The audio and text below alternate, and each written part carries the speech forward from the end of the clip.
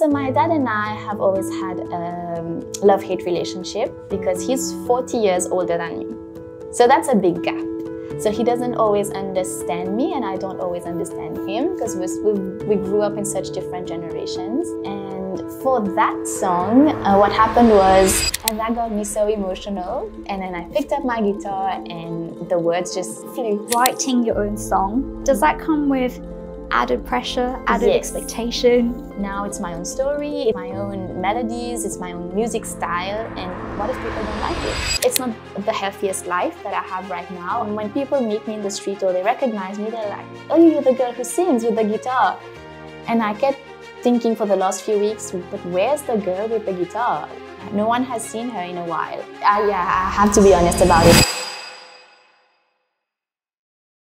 Welcome to Jemma. The podcast. Thank you so much for having me. Super excited to have you on here. I think we tried to meet in person the last time. I'm sorry.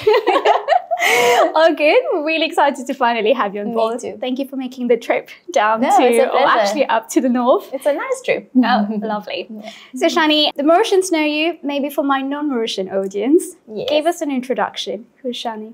Okay, so I'm Shanny. I'm a musician. I'm also a digital marketer and I guess a social media content creator. Sweet and concise. Yes. But I think there's a lot here to unpack. So I know you from high school days. You're a couple of years younger than me. I remember your name. You were one of the laureates in 2014. I think so. So it'd be really interesting speaking to you today. I think it'd be nice to touch on the education system in Mauritius and equally your passion for music, your different creative avenues that you've got going on. So maybe let's start with your childhood.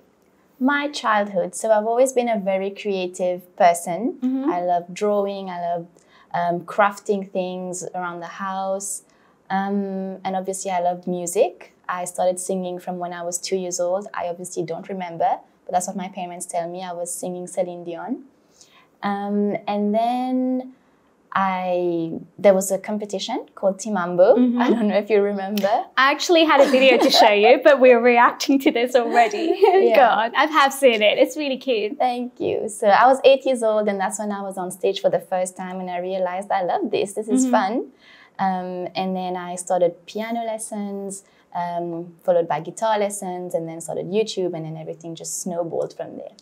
So let's go back to that video. 8 years old you. Yes. I think if my memory serves me right, because I think I've seen this, you were performing to Shakira's Objection. Oh yes, I was. Very confident little girl, and I think we might show this in the B-roll. Yeah. So looking back at this, where did the confidence come from? I think from just being a child and not realizing that you're in front of 400, 500 people and that you're going to be on national TV, because I definitely do not have that same confidence now. I don't have any moves. Just being a child and having fun. Did you sense, that's really interesting because so many times as a child, I think we do not fear much. Yeah. And there's no sense of rejection, there's no sense of embarrassment, of judgment. Yeah. And growing up, somehow we condition to have the fear of judgment and what other people think of us. So when you were 8 years old, you were out there freely performing. Was there a particular time as you started still being involved in music, but then you had your academic journey going on? What was the transition? Were you spending more time on music? Less so? Or I should say less time maybe? No, actually I was learning piano, I was learning guitar, and I had discovered YouTube. So I was actually spending more time with music in a more, I don't want to say professional, but more serious manner. Because before I was just singing around the house and then I did this one show. But as soon as I started piano lessons and I discovered YouTube, that's when I started to take it more seriously in a way. I was more consistent. But that's also when I started feeling more self-conscious, because when you put yourself out there on the internet, you start getting nice comments, but you also start getting not so nice comments. So yeah. And what were your parents like throughout this journey? Overall, they're very supportive, but they're very traditional parents, and your studies always come first. Now that I look back, I'm happy that I had that strict upbringing. My mom was definitely more lenient. She always loved to see me sing and perform and have my YouTube stuff. My dad, on the other hand, he would always check my grades. Mm-hmm. And, you know, as a student, I was not consistent. I would always just study at the end when it's like 2-3 weeks before the exams. So the whole year, my dad would stress because he's looking at my grades and he's thinking, what's this child doing? And she's doing music, like this needs to stop. So it was a good balance between my mom and my dad. I think people who know you will be really surprised by this because, okay, for non-Mauritians, the education system in Mauritius is really competitive. Like, yes. Mauritians thrive on education. And I think I always say this to my friends abroad. I mean, education is not an economic pillar as such, but if we had to define a way for Mauritians to maybe, especially for Mauritians from a lower socioeconomic background, education is something that parents are ready to really fund, even if that means taking loans to try to get you into a good school, good university, so that you can pave your way up. Yes. So interesting to hear that you thought you didn't have the right grades and that your mom and dad were stressing about it. Yeah, because I work well under pressure. Okay. I don't know if it's the same with you, but I work well under pressure. That's when I get ideas better. That's when I just work faster. And for me, that's the strategy that has always worked. But it was very stressful for my parents. And throughout schooling, and then at what point did you realize you wanted to go? So you studied art and design. Was that your field of study, or what was it exactly? I was in the technical stream. Okay. So I did mathematics, physics, art and design, and then French and English. And the interests, or rather the decision to pursue those, were those driven by your choice of profession? Yes, I wanted to become an architect. I don't know why, looking back. I guess because I always liked everything creative, but I also liked technical stuff like mathematics. So I thought good combination would be architecture. So I chose these subjects to become an architect, and I did go and study architecture. But then when I was at uni, I realized that's not for me. It's a subject that you really need to be passionate about, but you don't know if you're passionate about it until you start it. So yeah, that's why I had to change from architect to marketer. Interesting. Okay. Yeah. So 2 things I really want to focus on. You were competing to be one of the laureates, and I'm quite familiar with the system, having competed twice and ranked 5th just after. Oh, wow. So I ranked 5th on the economic side. Oh, so that's a tough one. The MCB Foundation Scholarship went to a boy 2 years in a row. So I was 5th just right after. Oh, wow. Anyway, but you made it. Yeah, but that's still amazing. Yeah. Thank you. So you made it. So when you were competing, what do you think about the system back there? The reason I asked this is I clearly remember it being super stressful and tiring. And for me, it was the commute, it was getting to school. In Mauritius, you do take private lessons after school. So what was the structure for you like? What was the dynamics like? So I have to say I was very lucky. I didn't live too far from school. And well, no, I did have to commute like 45 minutes, but it was fun. I had my friends in the bus, and I was very lucky to have my parents come pick me up quite often after school. But they would do that closer to like exam period, so I wouldn't be too tired. So if it was stressful, Yes and no. I'd say it was stressful near the end because I had kept everything for the last minute. But throughout the year, I think I did have a good balance of having fun, doing artistic things and my studies. Just making sure I was not failing. Making sure you were not failing. And you more than just fell. So going back to the day of the announcement, do you still remember that day? I remember. Where were you? What were you doing? Give us the details. So I was with my friends. It was all the friends from high school. We were actually in this place called l'Institut Français. I can't remember why we were there, but we were there, and then we were walking down in the parking lot because you don't know exactly what time it comes on, and it's too stressful to listen to the radio the whole day. So I was not listening. I was with my friends, and then my best friend's mom called and gave her the news, and then she turned to me and she gave me the news, and then everyone started screaming and hugging, and Oh my God, you were so much more composed than me. I knew exactly on which day. I mean, let alone I was not part of the list, But I knew exactly when it was coming out, as in the day, and we were tuning in on the radio. That's such a good way. Yeah, like, you don't want to be. But I didn't know the time. Right. So just the wait, we were like, let's just go hang out. That's such a good way not to let it get to you. Yeah. So after that, then you decided to go and study architecture. Where was that? UCT, University of Cape Town. And then after that, you decided to move back to Mauritius. Yeah, so I completed my studies. I came back to Mauritius without a portfolio, because that's what you need to apply. They don't look at your grades at uni, they look at your portfolio, what you've done, what you're capable of. And I didn't bring any of that back home. My parents were quite surprised at how rebellious I could be. And because they thought she'll go work at an architecture firm, she'll get her training there, and then she'll do music on the side.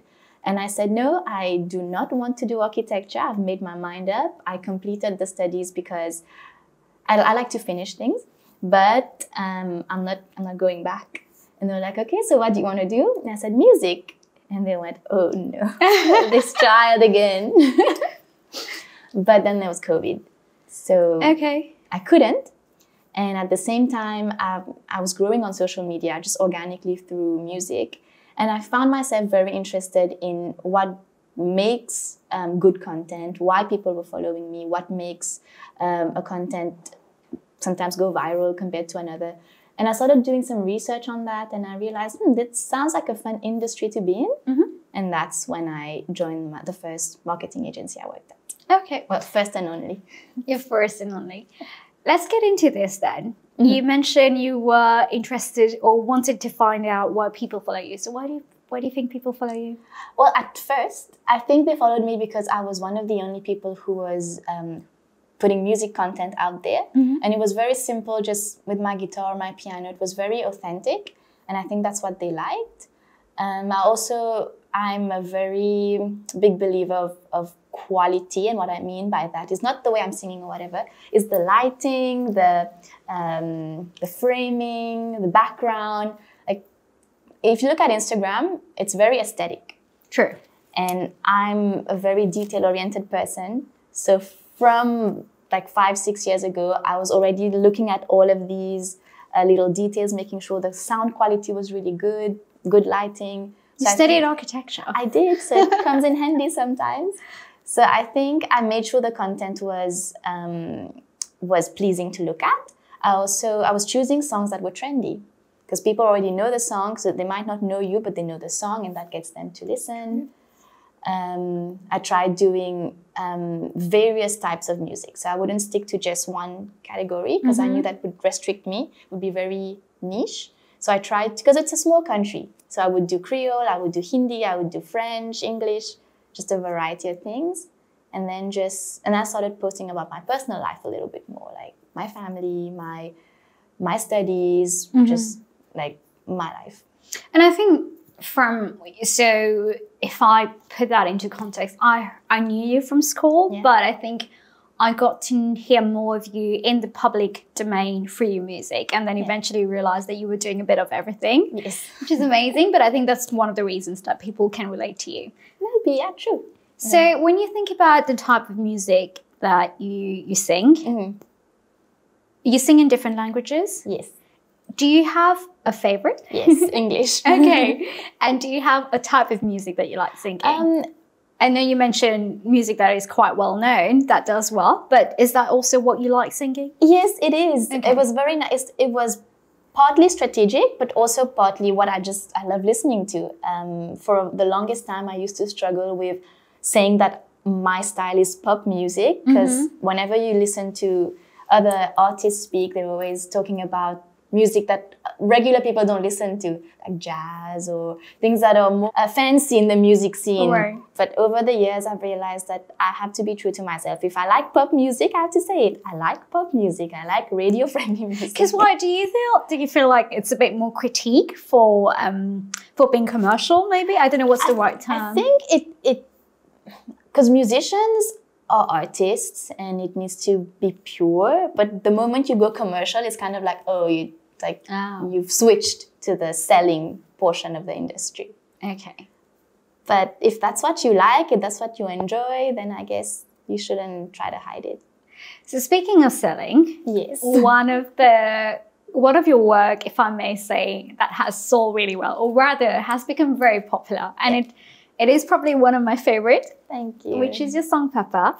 Thank you. And I remember the first time I listened to it, I got really emotional. And I think quite a few people did. Yes. Give us the background story to that song. So my dad and I have always had a love-hate relationship because he's 40 years older than me.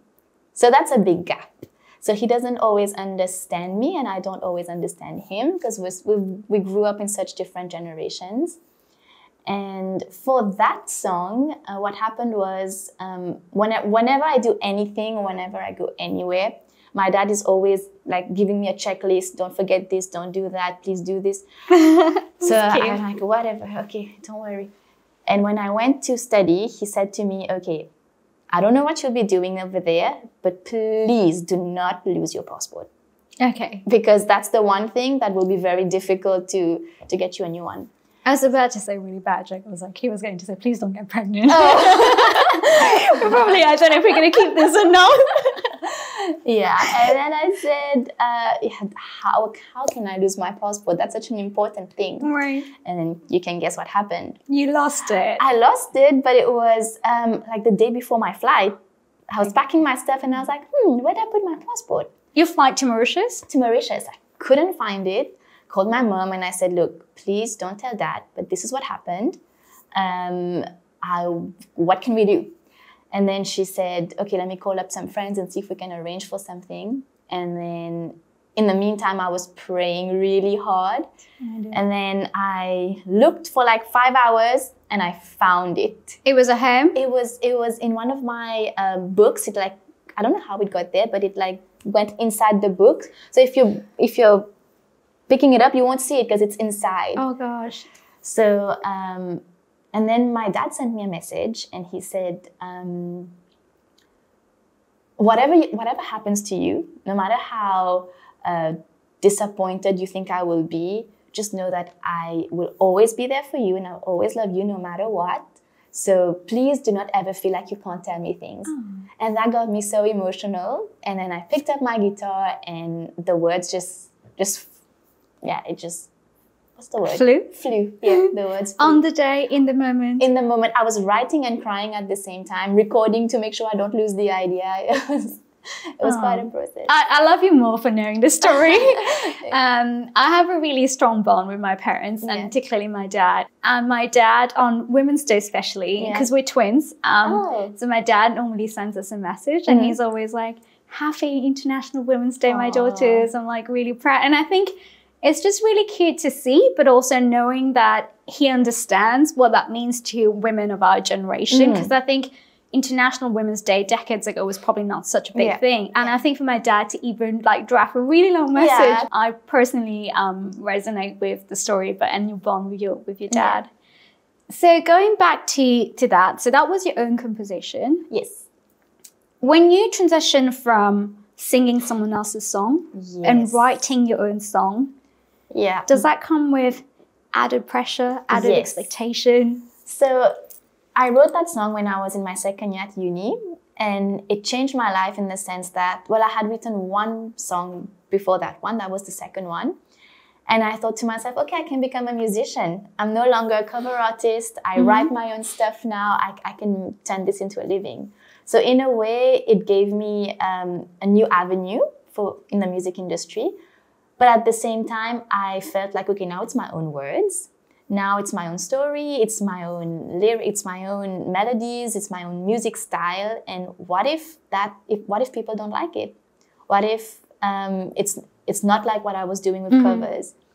So I write a lot of songs, but I don't put them out there because I'm still struggling to be confident about them. Because I write things, I'm like, I don't know if it sounds good. My mom listens to it, my sister listens to it, but I don't really trust their opinion because they What about the boyfriend?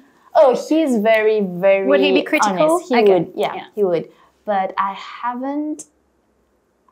He would be, and because he would be very honest and critical, and he would he won't rip you apart. He will rip me apart, and I need that. Okay. So I don't go to him. Yashan, I was going to give him a shout out for connecting with women, I guess. Yeah, I guess your shout out.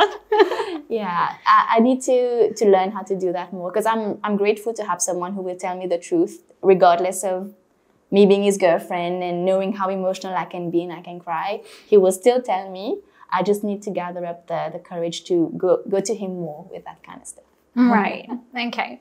So what's in the pipeline? What are you working on? So I'm working. Actually, really already worked on a new song. It's a collaboration with one of my South African friends.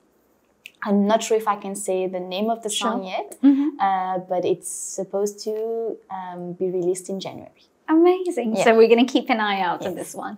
So when you speak about your work and your composition, there's a lot of your time spent in South Africa that comes out from university to your friends to your music collaboration. You moved back to Mauritius. Yeah. How did you find it? And as someone who's been thinking about it for some time, how did you find it? It was frustrating at first, because you're abroad, you're independent. You can't, it's not really your own money, but you kind of have your own money.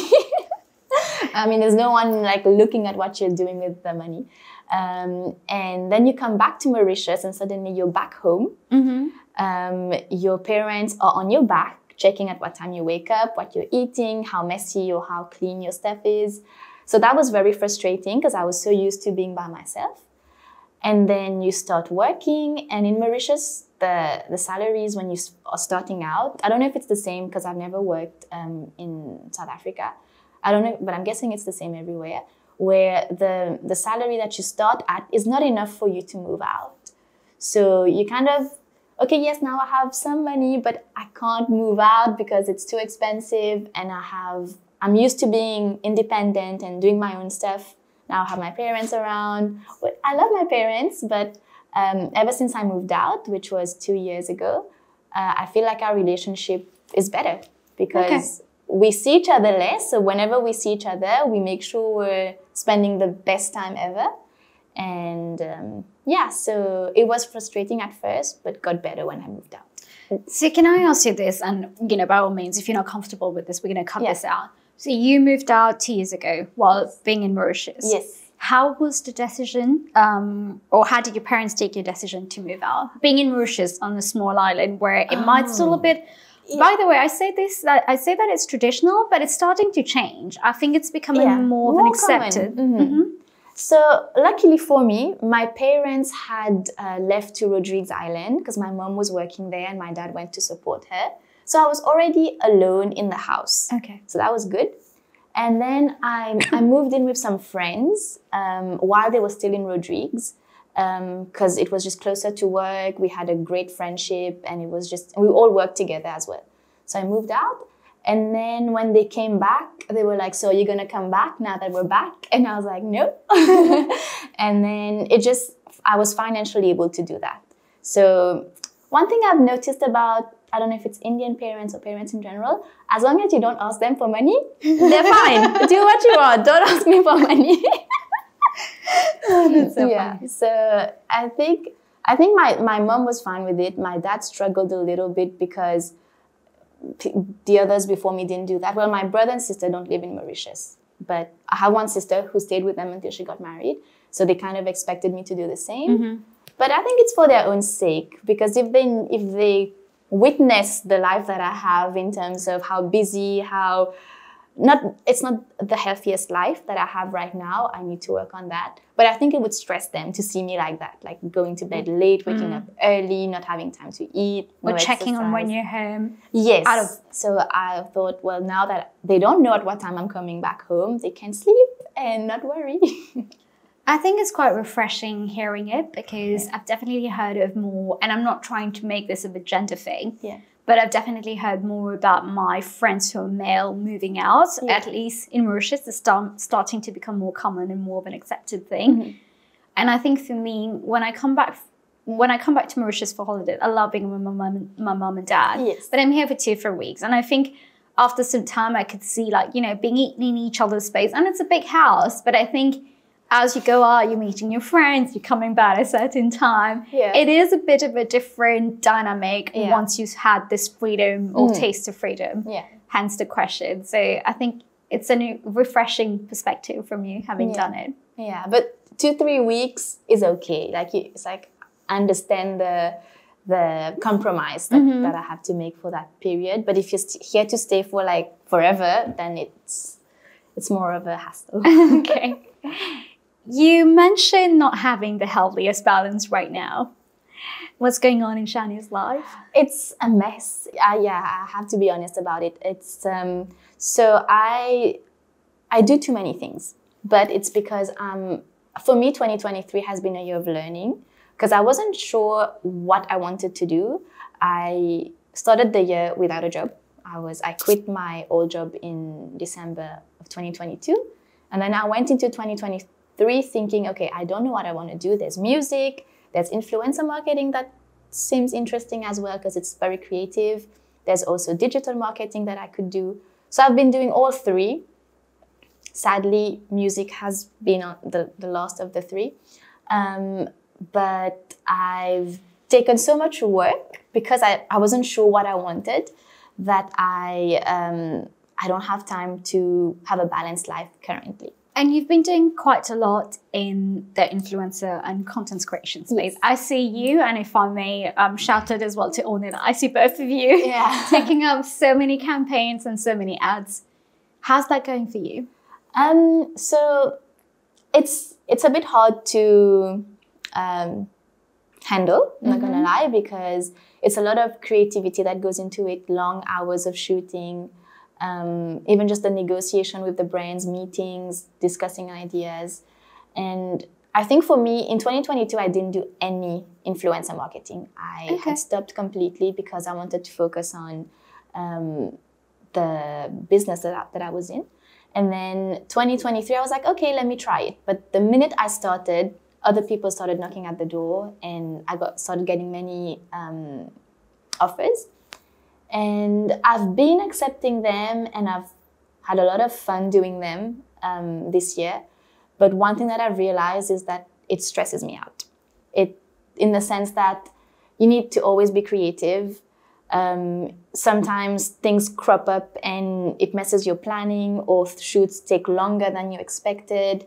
Or sometimes you're just not in a mood to film a video, but you have a deadline, you have to film it. So even if you're not feeling your best, you still have to do it, which is something that happens in any job. Like maybe you're not feeling well, you still have to go to work. So I get that.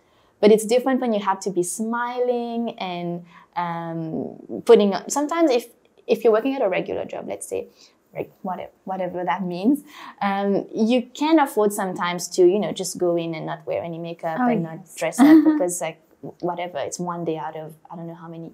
But for influencer, there's this pressure to look good. And although on my stories, I try to portray a more natural side where sometimes I'm not wearing makeup, sometimes I haven't done my hair, just wearing house clothes. Whenever I'm posting something for a client, I feel the pressure because I'm representing the brand. So there's just more effort that goes into it. And that can be stressful sometimes. Do you think you would want to sustain this lifestyle, or where's your head at right now? My head, I've made my decision over the last few weeks, and I've decided that next year I will be doing much less influencer content because I realized that my page started as a music page. People followed me because of my music and a little bit because of who I was, sharing a little bit about my life here and there. But the minute I started posting sponsored content, the followers are still there, they're still supporting, the numbers are growing, but everyone's asking me, where's the music? Like whenever when people meet me in the street or they recognize me, they're like, oh, you're the girl who sings with the guitar. And I kept thinking for the last few weeks, but where's the girl with the guitar? No one has seen her in a while. So for next year, what I'll be doing is less influencer marketing for sure, more music, and focusing on my company. Amazing. Yes. So we are going to see Shanny, the 8-year-old Shanny, back. Yes, back. I'm not sure about the moves, but the music will be back. That's interesting to hear. And I know we're recording in December 2023, but by the time this will be out, this will be 2024. Oh, great. So is this going to be your New Year's resolution, or is there anything else in terms of resolution for 2024? I'm really bad with resolutions because every year I set goals and then when I look back, I realize I did not achieve them, and that makes me feel a little bit bad about myself. For example, this year I was supposed to cook at home. I was supposed to exercise. I was supposed to release new music, and I didn't do any of that. I started cooking, but I was not consistent with it. Mm-hmm. So I think for next year, I will not go into details of what I want to do. I will focus on maybe just one thing, and I think it should be music. Like just one goal. Next year, I need to be releasing music consistently. But then when you look at your 2023, you've equally, I think you need to give yourself a bit more grace. You've definitely had a very busy year, maybe less music, but definitely more in terms of content creation. You've worked with some amazing brands. Yes. Maybe can I just ask you on this one? So do you remember the first time you actually asked to be paid for an influencer job? As the first time I was paid, I do remember the first time I was approached. It was not a paid collaboration. It was a barter. It's usually how it works when you're starting out. And that was 4 years ago. Mm-hmm. My first collaboration. It was with a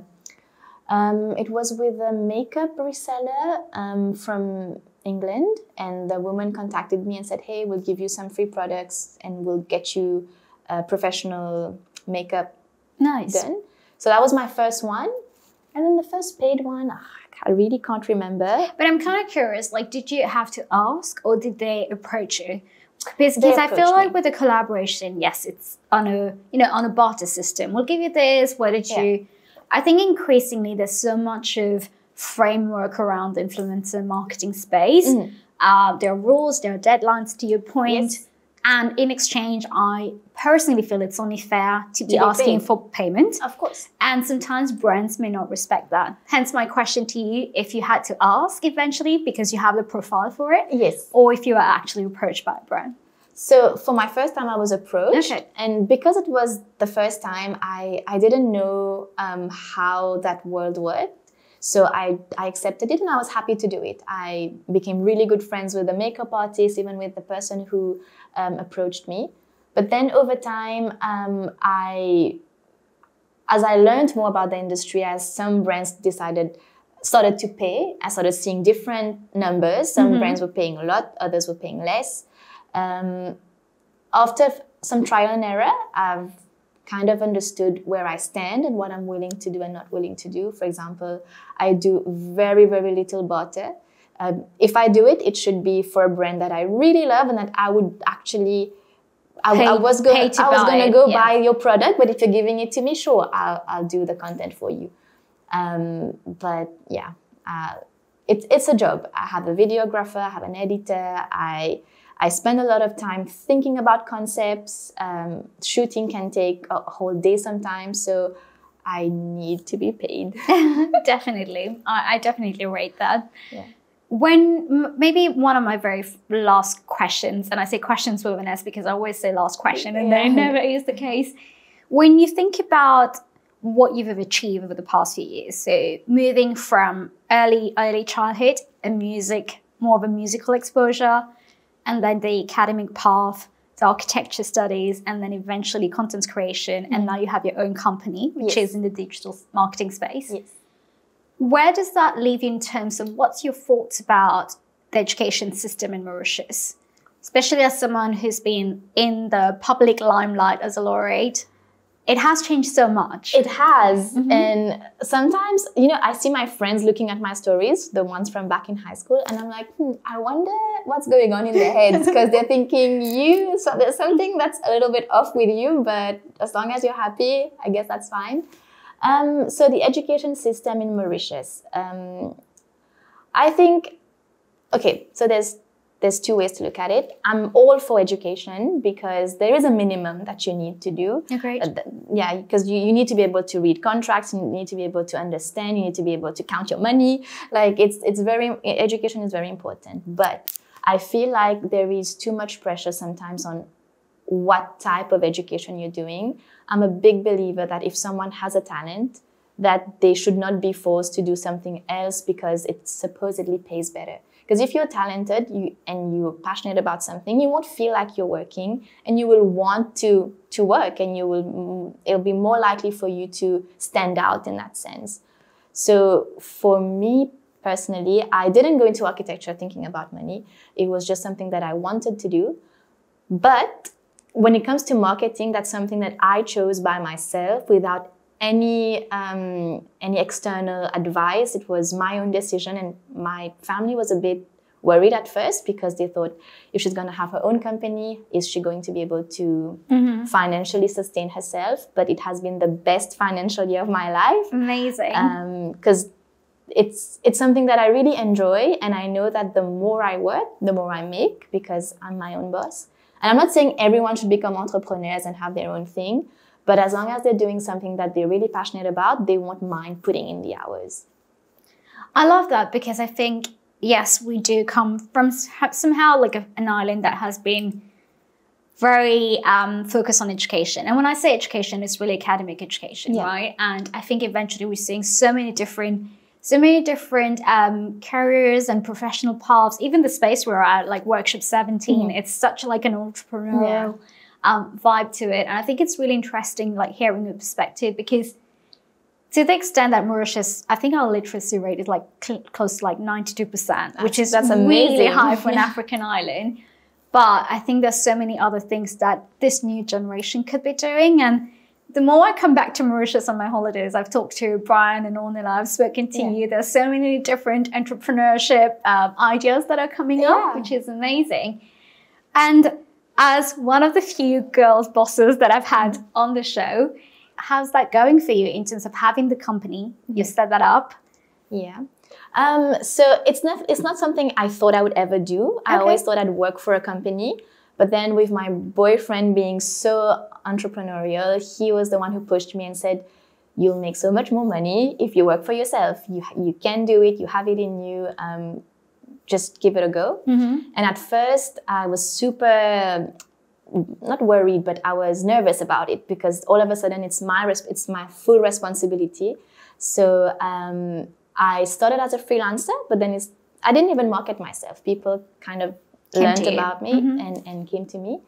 And within the space of 4 months, I had to start hiring people to help me because it was becoming a bit much. It's very rewarding.